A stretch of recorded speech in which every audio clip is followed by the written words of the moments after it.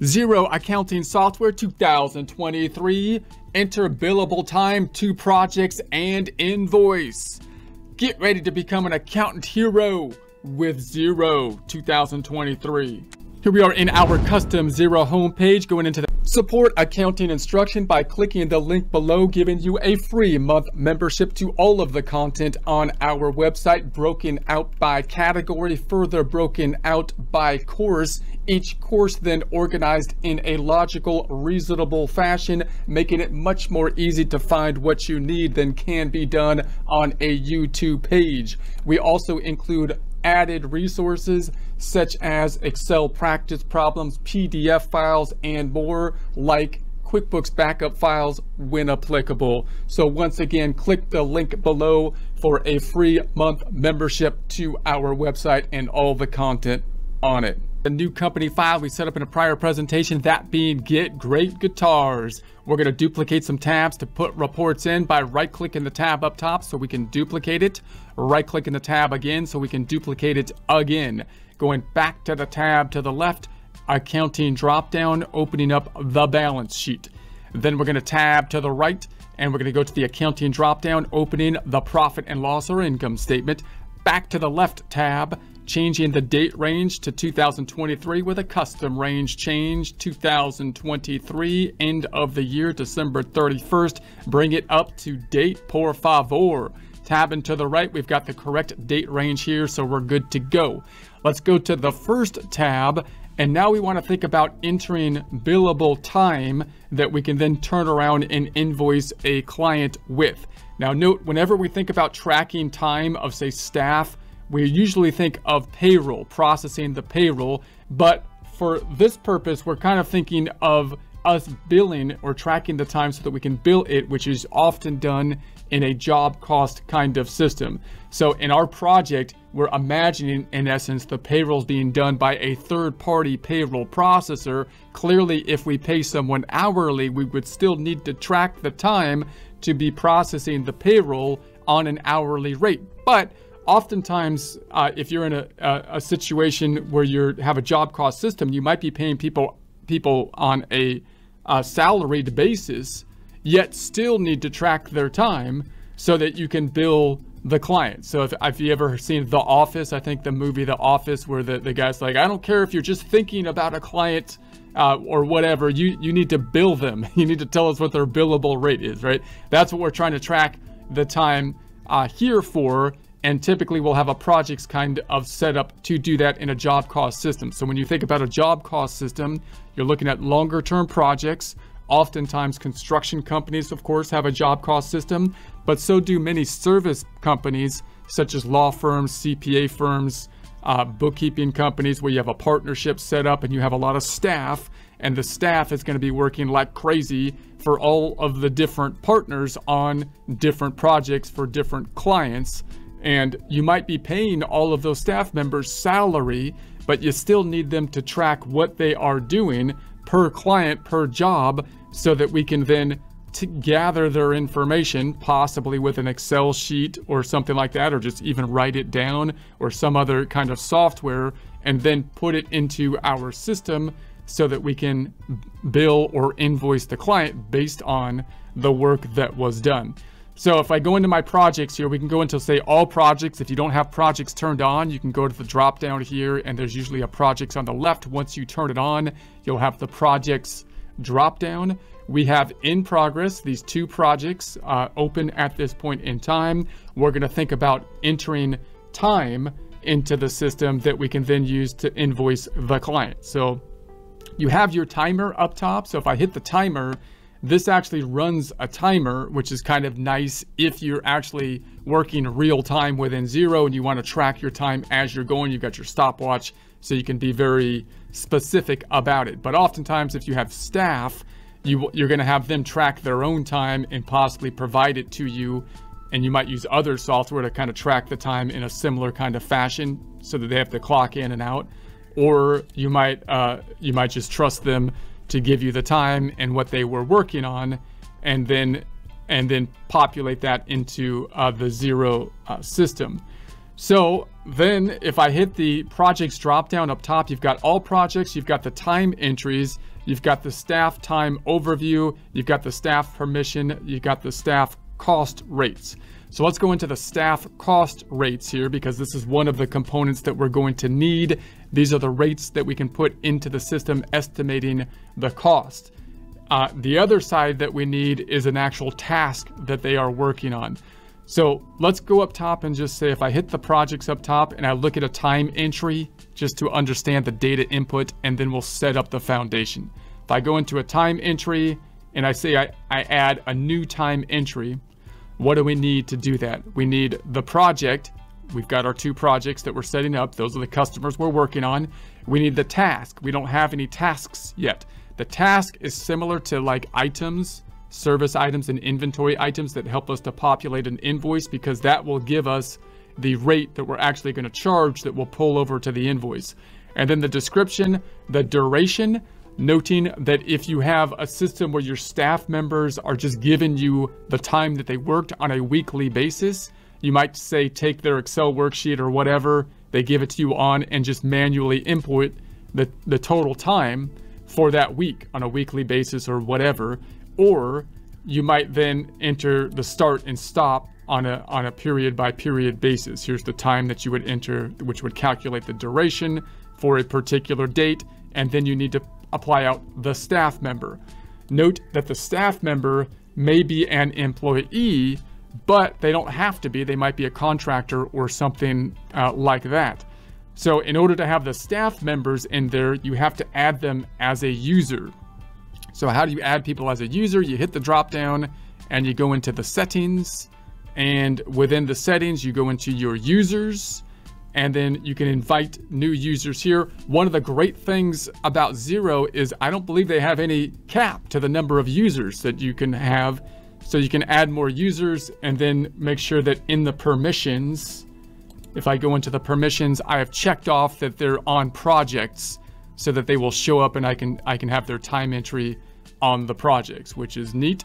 All right, so now I'm gonna hit, so then I'm gonna go back. Let's go back to the dashboard, or let's go back to the projects here. So that means that we need a task that we're gonna assign, and then we can also assign the cost by entering that on a per person item here.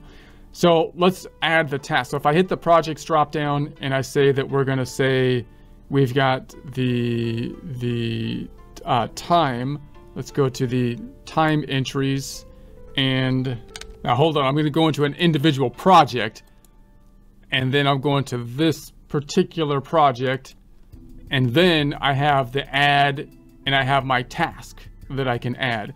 Now within your task, when you're actually going to invoice the client based on time that is worked, there's 2 ways you can basically add the time. You could just say, I'm just going to bill people based on an hourly rate that I have determined on who is working on the task. So in that case, you might call it whatever the person who worked on its name, like in our case, Adam Smith or our 2 employees, for example. Or you might bill them based on what they actually did, such as they did, an hour's worth of bookkeeping or something like that. And so that way you would charge them by the task that they worked on. So if you have a type of business where everybody does the same thing, like guitar lessons, then you might just charge by the guitar instructor, because they might have a different rate per instructor. Or if they do a bunch of different stuff, as they might do in a law firm, you might just charge by the thing that they did, and that would be the name of the task, bookkeeping or work on this project or that project or something like that. So I'm gonna say here that this is gonna be I'll just say staff 1 rate. So we'll say that, and notice what's happening here is I'm basically entering like an item here. So it's gonna be like a service item. So I could use like the hourly rates, but I'm just gonna call it staff 1 rate, boom. And then I'm gonna say it's an hourly rate that we're charging $100. That doesn't mean that we are paying them $100. That's the rate that we're gonna pull over to the invoice, charging the client for the $100. So charge hourly rate, estimated hours, I'm just gonna say estimated hours hourly rate, I'm going to say 100 on the hourly rate. Okay, so then I'm going to say save it. And so there we have it. So now if I was to enter a time entry, if I was to add a time entry now we have a task that we can add, which is that staff hourly rate. And if I say the duration is 1 hour, then that should pull over to something that we can bill or invoice for that 100. Now there's another component that Xero has the ability to do, which is to put the cost for the users, which would, but you have to be careful of that because that's only going to be tracking internally in terms of the cost on this form and won't be reflected on the financial statement. So for example, if I hit the projects drop down and I want to look at the staff cost rates, then I can, if these are my 2 staff members, I can say, let's edit the rate here and I can put in the cost rate. This cost rate isn't what's going to go on the invoice, and it's also not what we actually paid to the staff member, even if they were an employee, because it's just the rate that we're imagining is part of the payroll. So in other words, if I processed payroll right over here, we already have the expense in the payroll expense over here. And what I can do is say, okay, I'm going to try to determine whoever worked on them, the rate, the amount that of this payroll expense that is going to be basically allocated to a particular project. So I would determine that by trying to figure out what their hourly rate is generally, as well as possibly including overhead into the cost over here. So it'll show up on my projects, but really it's not going to show up as an expense line item. So you got to be, careful of that. And so let's just imagine it was $60, right? It's $60 here and we're going to charge, $100. So let's put that here. And then I can do the same for this one. Let's say this one was, $70. $70. Okay, so now if I go into my projects and look at my all projects and I go into this, when I add a time, it's going to bill it out at $100, but it's going to make a cost of $60 in my project overview over here, which the $60 will not be reflected on the financial statements and the $100 won't be reflected until we invoice it over here on the income statement. All right, let's just do it and we can check that out for ourselves. So let's add a task. Am I in the right job? So I'm in job 3005. I'm going to add a time entry. So I'm in job 3005. The task is going to be staff rate 1, which is basically the billable amount. The description, I'll just keep their duration. I'm just going to manually put in the duration of, let's say, I'm just going to say 16 hours. So I'll say 16 hours. I'm imagining I got a timesheet from a staff member showing what they worked for this particular job, and I'm just going to data input it into the system. You could do it over here with the start and end date, but if you have the timesheet externally, it would be fastest just to data input that in from the Excel worksheet or whatever you received. We're going to say this happened on January. Let's go to the end of January 31st, let's say, and the staff member is going to be this one. We'll use that for the staff member and say, let's do another one too. Let's do save and another. And this one, actually I'm in the wrong job, so I can't do another in here. I'm going to do the other one for another job. So let's close this out. And so there we have it. So now if I go back to the projects, all projects, Jones, there's nothing in here, but if I go into my time, we have this amount that needs to be billed out of the 16. And then you can see up top, the time and expenses 1,600, because it's going to be that 16 hours that we're going to bill out at the rate that we charged, or we're going to charge, which is the $100. Nothing has yet pulled over to the income statement, however, because we haven't pulled it over to the invoice yet at this point in time. Quotes and invoices, again, we got the time up top and the profitability. We have a negative. Notice it's actually pulling in the cost, the cost side it pulled in, because it's imagining the cost that we put in, which was like the $60 that we assigned, had already been happened, because that happens before we do the invoice. The imagined process would be the work that was already done. But remember, that cost really is reflecting this wages that is already in place, in essence, right? So it's not actually recording something to the financial statement on the cost side as the revenue will when we make the actual invoice. All right, let's go to the other job and do a similar process. I'm going to go to let's go to all projects again, and then I'm going to go to the projects again and say that we have time entries. So let's go into a time entry, and we're going to say new time entry, and this is going to be for Sam the Guitar Man project. And the task, we don't have, notice I have to add the task for Sam. If we're going to use that same task in multiple projects, we might want to go to the business dropdown and see if we can add it to the products and services. So if I go into the products and services, then we can add basically an item. These are the items typically that populate on an invoice. And let's see if we can add it here. I'm going to say a new item up top. And then I'm going to say the code is going to, I'm just going to say employee or staff work 1. And that's going to be the code, the name, and then purchase. We don't have any purchase. We're not tracking inventory. I'm just going to say the price is 100. And the account that we're going to hit is, when we have the income side, is going to be service income. So we'll say service income. It's going to be tax exempt. And so that looks good. Let's go ahead and save that. And so then if I go back into my projects, hitting the project dropdown and say all projects, go into the 4002 project for Sam the Guitar Man. And if I wanted to add a task, then I could choose the task, which is going to be the staff work, which now populates down here. And now I can set that one up across all the projects, and it should populate properly, giving us the hourly rate of the $100. So I'm going to go ahead and say okay.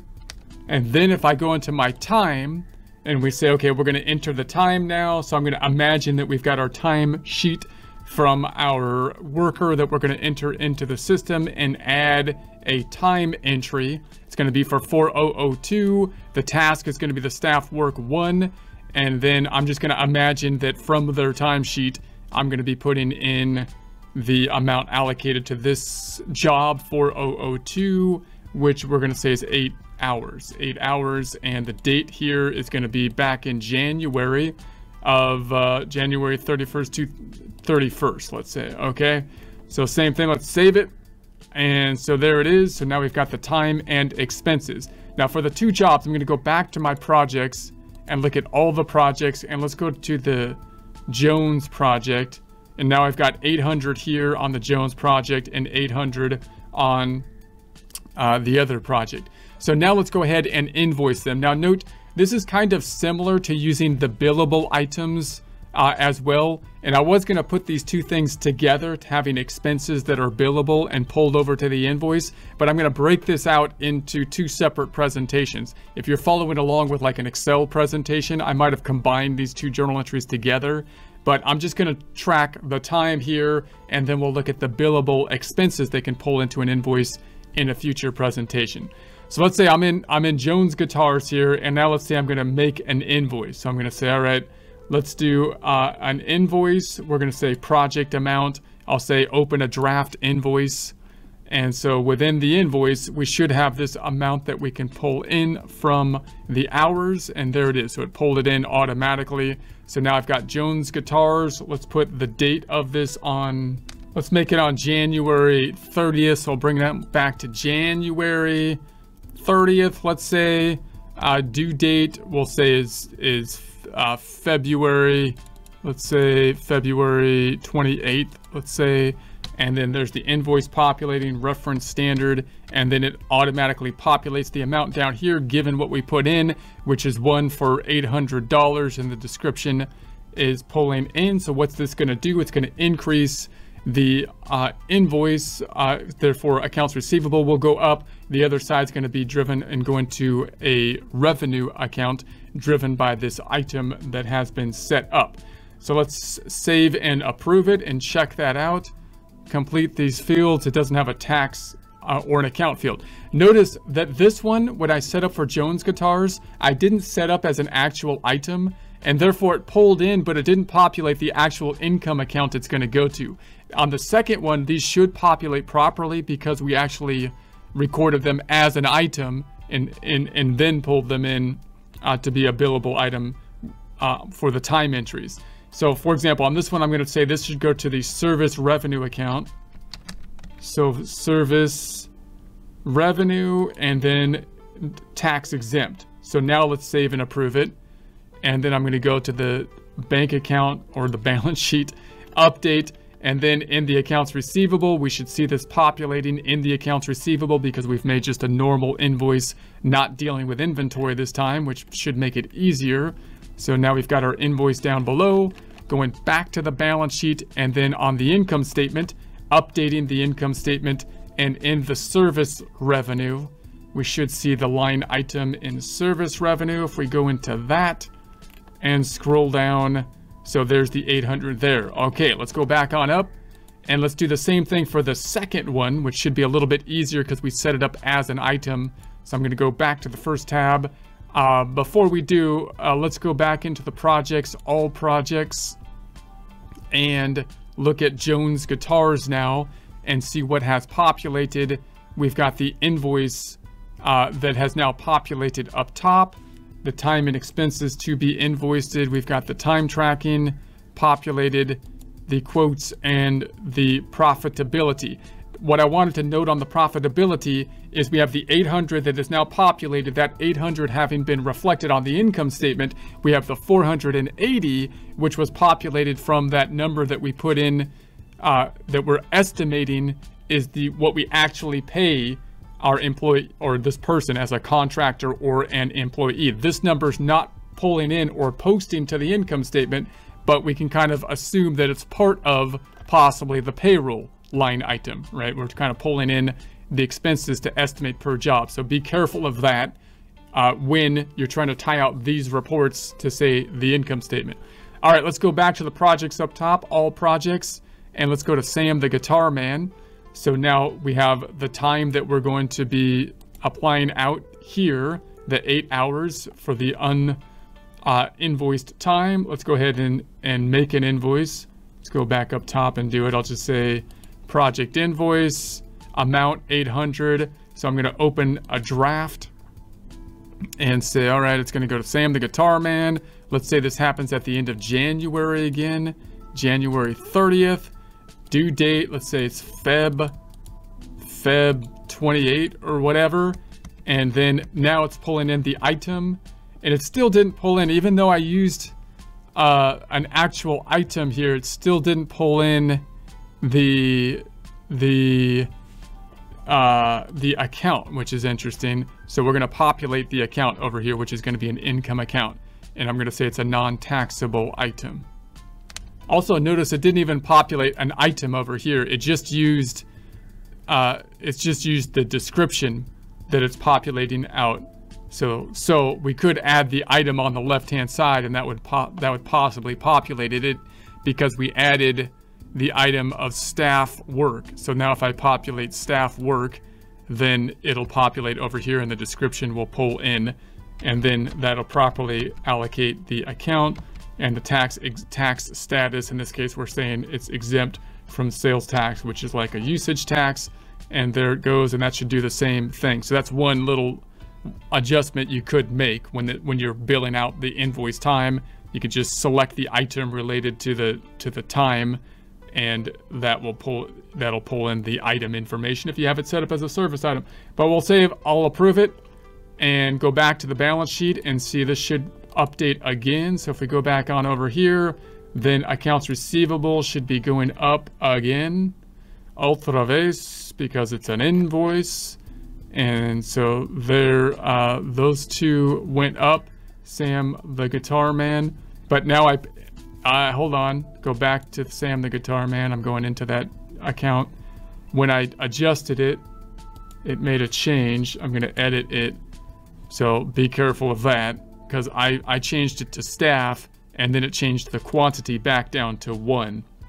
So that's not something we want to do. I'm going to put it back up to 8 because it should be 800. Let's update it. All right, and then I'm going to go down to the accounting reports, or I don't have to go to reports. I can just go straight to the balance sheet. Opening the balance sheet back up, and then we're going to say this is going to be the range at the end of 2023. End of it, update. Okay, so now if I go into not my checking account, but my accounts receivable and scroll down, we should have it properly populated. 800 and 800 for Sam and Jones. Going back up top, income statement. Let's go and update it. And then we've got the service items for those two have been populated now. So we have our 2 income items. That looks good. And then we have our reports, our internal reports in our projects. So if I wanted to track by project, we have the data in each of these. If I go to Sam the Guitar Man, our profitability over here gives us like our summary profitability, and then we can run our reports per project. So for example, we have our go to project financial reports here, and that gets us our project report. So we have our project report here for 4002, and so we've got the staff work and the invoice.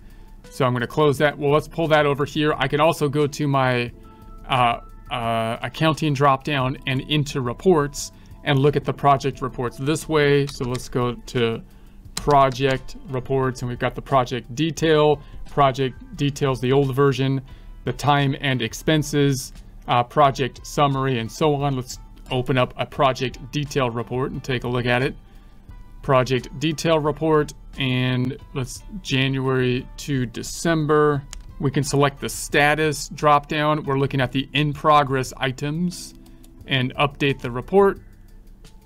And so we have our information down below. So columns, 11 columns selected. So you can adjust your columns over here, group by project name, and then you've got your filtering options. And so here's our project detail for 3005, where we have the cost, charge amount. So this cost is what we put on the time entry. Remember that that's like an internal kind of number. And then we've got the amount that we charge for 402 and 4005. Let's add another one, duplicate, and let's take a look at another report for the fun of it. Let's go back up top and say accounting reports. We'll type in projects again. So we've got the, let's take a look at the project summary reports. And so we're going to say the status, let's say in progress status, and January, so that looks good. Group by contact. So here's the summary report. So we have, I'm going to make this a little smaller. So we've got the cost, the charge, the invoice, the uninvoiced amount, and the profit. So that gives us a summary. It's not really breaking out, you know, the line items for the amounts of the cost. And remember that this cost isn't exactly a line item on the income statement. So you have to kind of be careful of that when you tie this out to the income statement. Let's do it again. I'm going to right click on this again and duplicate and take a look at another one. And let's go to the accounting drop down up top and reports. And let's take a look at project summary, project financials. Take a look at the project financials. And once again, in progress is what we want to check out. And so that looks good. And so this gives us, once again, our cost, the charge amount, and the invoiced amount for project 4003 and 4002. So that looks good. I'm going to go back up top and let's take a look at our trial balance, accounting dropdown, and take a look at our reports. And I'm going to type in trial balance. And this is where we stand as of this point in time. Let's change the range up top to a custom range, 2023, end of it, update. So this is where we stand at this point. So if your numbers tie out, great. If not, then try changing the date range. It's also a date range issue, what we changed this time from last time. So if your numbers tied out last time and something is off, it's probably the accounts receivable or the service sales line item. So make a double check on those in particular.